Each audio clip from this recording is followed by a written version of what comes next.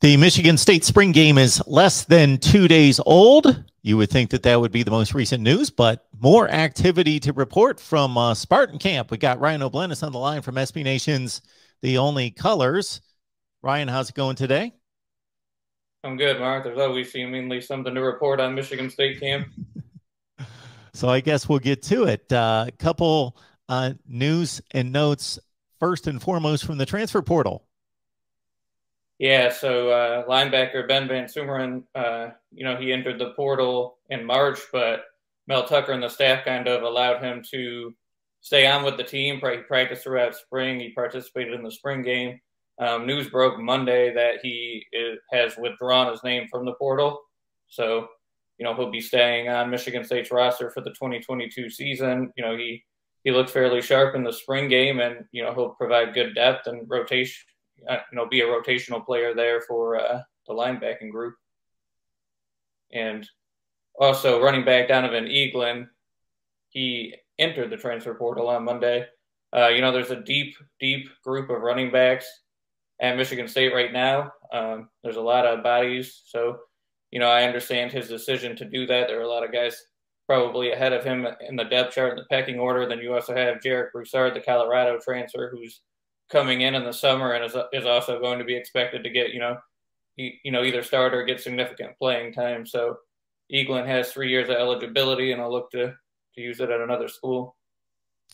Ryan O'Blennis here from The Only Colors to break down Michigan State football. The Spartans hit the field for a spring practice, scrimmage / game, whatever you want to call it, with a number of drills, 7-on-7, 11-on-11 in Spartan Stadium on Saturday with a crowd of about, 25, 30,000. I don't know what the number was. I saw quite a bit of it. But before we hit what we saw on Saturday, cornerback Eddie Pleasant out of Tampa, Florida, has called Michigan State his destination.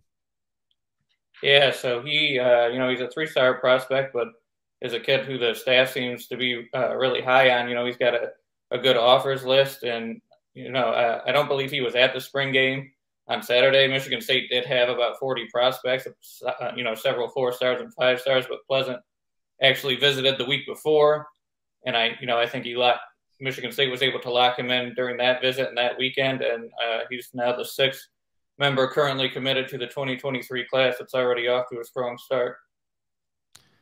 All right, now let's get to the festivities on Saturday. Since you led us down the path at running back to a certain extent with Jarek Broussard coming in the summer, Jalen Berger already on campus, I've listed 6 running backs here who could possibly get into the fray, of course, led by Jordan Simmons and Elijah Collins. But do you think anything was determined this spring?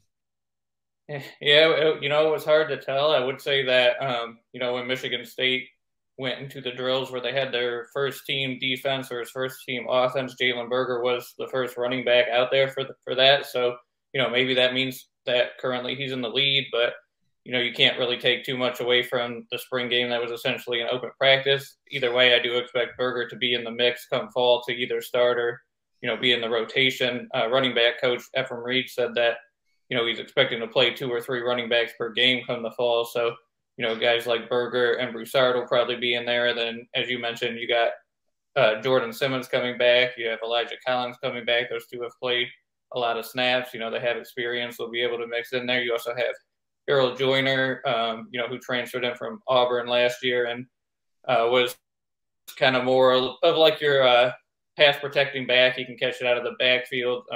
They can move him around the field a little bit. He'll probably be in the mix too. And then Davion Prim, the redshirt freshman, is a guy who has been standing out for MSU throughout the spring. The coaching staff, has been impressed with what he's done. And if he keeps that up in the fall, he'll find a role too. Mel Tucker called, said there's a player alert for Prim, so that means watch out for him. Nothing set in stone with that running back rotation. A lot's going to change between now and fall camp and the first game of the year. But, certainly there are a lot of different guys there who can end up carrying the ball. Looking around the Big Ten, I got to think that the conference ranks extremely high in regards to percentage of starting quarterbacks coming back, especially the contenders all seem to be set, including at Michigan State with Peyton Thorne. But there is a battle for the backup job. Noah Kim seems to possibly have the inside track.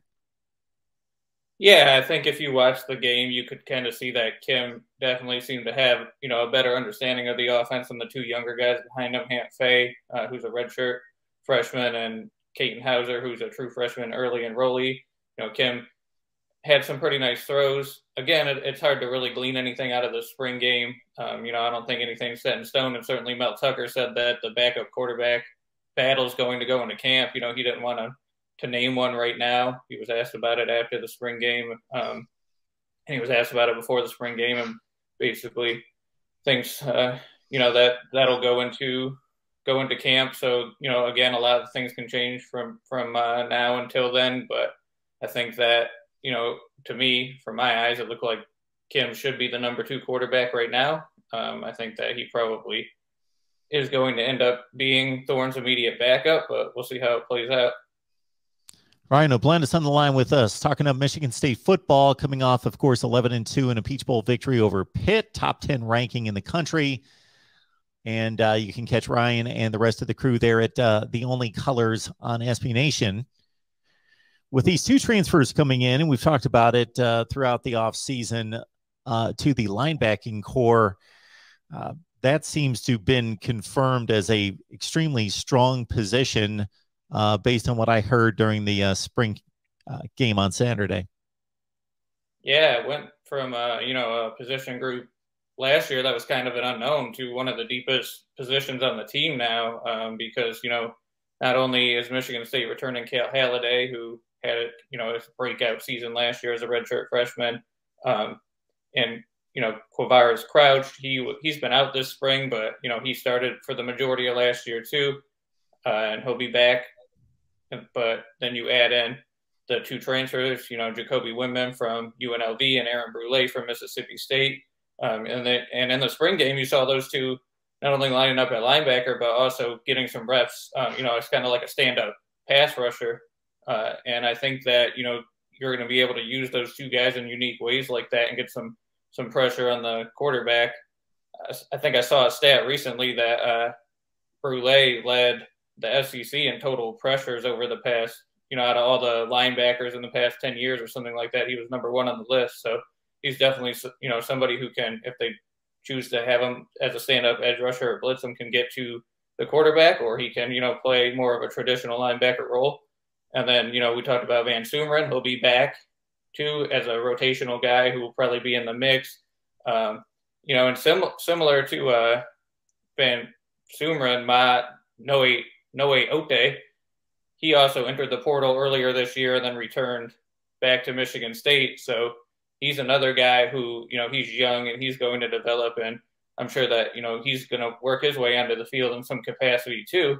And then in addition to all those guys who are already at the linebacker spot, you have Darius Snow, who came down from, playing his nickel or safety position, and now they're using him as a linebacker, or, in the spring game, you saw him play both the linebacker spot, mostly like Will, the weak side linebacker, but also still playing some nickel, lining up out wide.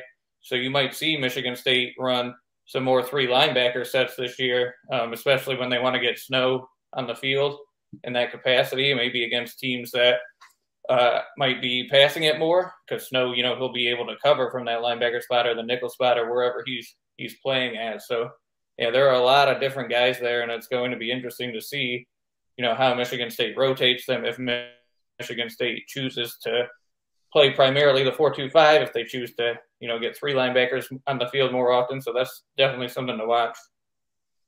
After what we saw in 21, one of the positions of need and one of the positions that had to be garnering a lot of attention on the Big Ten Network and in the stadium would be cornerback, I would think. Peyton Thorne had a lot of good things to say about Amir Speed in regards to not just what happened on Saturday, but throughout the entire spring practice. Your thoughts about who might be emerging at cornerback? Yeah, Speed, I think, was impressive on Saturday, and a lot of questions in the post game regarded about him. And, not only was Thorne complimenting him, but so was Jaden Reed, just because he's long and he's physical, and they think that he's going to be really an upgrade there at that position. And you saw Chester Kimbrough, who played a lot of outside cornerback for MSU last year, and had his ups and downs. He seemed to be playing a lot of nickelback in the spring game, and that might be kind of a more natural position. He looked kind of better tackling and making more plays there. Ronald Williams did not participate in the spring game, and he's probably somebody that you can still expect to start as the other outside cornerback, probably opposite of Amir Speed. But there were other guys that were in the mix too that you saw getting a lot of playing times. A guy like Justin White was getting a lot of reps, who is a name that people might not know about, but he got some playing time last year, and he could be in for a more increased role this year.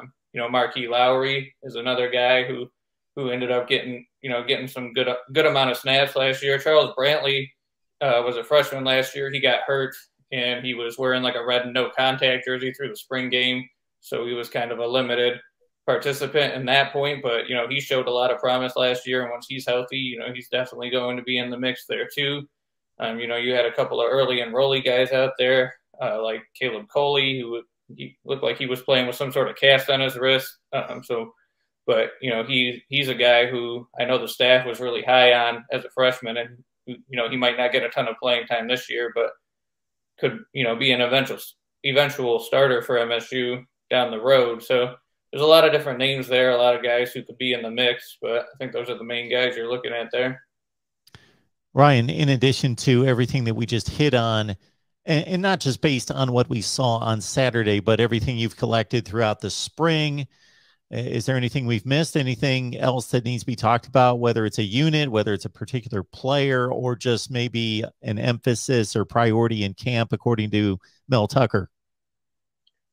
Yeah, I think that we're going to see a lot of maybe more production from the tight end position this year, with Malik Carr maybe stepping up. You got Daniel Barker transferring from Illinois in the summer. He's not there yet. Jack Nickel is a early enrollee freshman who's really known for his blocking. He also made a nice catch during the spring game, so he's a guy who could be in the mix. And Tyler Hunt, I believe he was limited in the spring game too with an injury, or maybe didn't participate. I can't quite remember, but he is another veteran who's coming back, who's going to be pretty big for that tight end room. So I'm kind of excited to see how that room progresses and what they're able to bring to the field there. Ryan O'Blennis, the only color is Michigan State football. It's a long time to August, so get prepped for a summer camp, fall camp, and certainly check out the work there on SB Nation. Ryan, we appreciate you stopping by. Absolutely. Always a pleasure.